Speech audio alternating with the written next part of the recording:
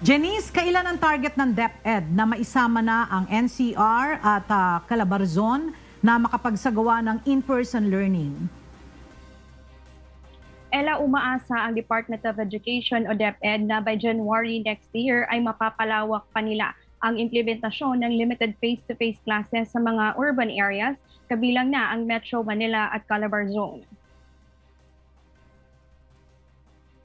Ngunit ayon kay Education Secretary Leonor Briones, magdedepende pa rin sila kung huhupa o muling tataas ang kaso ng COVID-19 sa urban areas na nasa alert level 2 sa mga susunod na linggo. We have very high hopes. Depende din sa behavior ni COVID, depending also on how we time populace now within NCR are either contributing or reducing the risk, no? So yun ang isang factor dyan which we have to consider very, very carefully. It's NCR and Region 4A.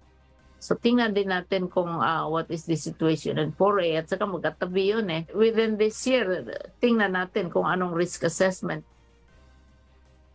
Dagdag pa ni Briones, kailangan ring may pagpayag ng mga local government units at written consent ng mga magulang sa pagsasagawa ng physical classes. Gayon din kailangang handa ang mga paaralan sa mga requirements na kakailanganin para sa ligtas na balik paaralan. We also want to make sure on the part of DepEd na itong facilities ng mga schools na ito are conducive to face to face. Kaya ba 'yon ng social distancing which is a requirement? Saka yung supply ng tubig, that's very important. At saka yung closeness perhaps to health unit.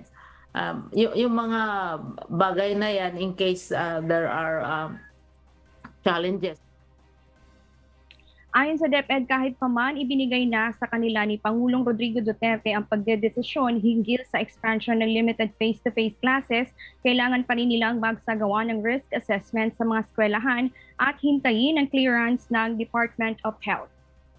Ella, umaasa ang DepEd na by early next year magkakaroon na sila ng extensive expansion at maisasama na ang iba pang mga lugar o rehiyon na nasa low-risk area ng COVID-19.